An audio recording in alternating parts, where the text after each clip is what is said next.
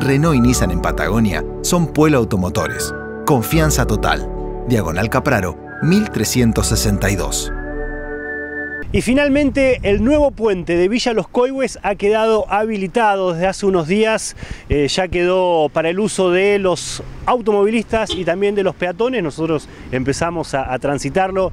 Una obra muy esperada para todos los vecinos de aquí de Villa Los Coihues. Una obra que demandó poco más de 2 meses. Se cerró allí a mediados de mayo y bueno, se fueron colocando las estructuras, el armado, la parte de hierro que venía desde Buenos Aires. Se iba ensamblando y ha quedado, como ustedes pueden observar, ya en condiciones de ser transitado. Se va a seguir trabajando sobre la marcha o paralelamente al uso del puente porque faltan y restan detalles todavía para terminar.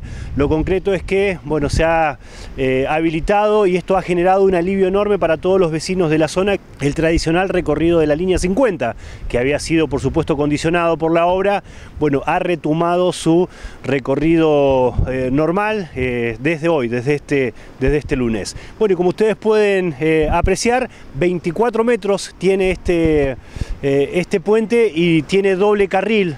No va a pasar lo que ocurría anteriormente, que colapsaba o de un lado o del otro, sobre todo en temporada alta, y también tiene el espacio para las bici y para los peatones. Cómodo el puente para transitar y bueno, muy distinto a lo que estábamos acostumbrados, sobre todo como insistíamos recién, en época de temporada alta, de mucho movimiento, era complejo todo el tránsito que se daba aquí, también peligroso.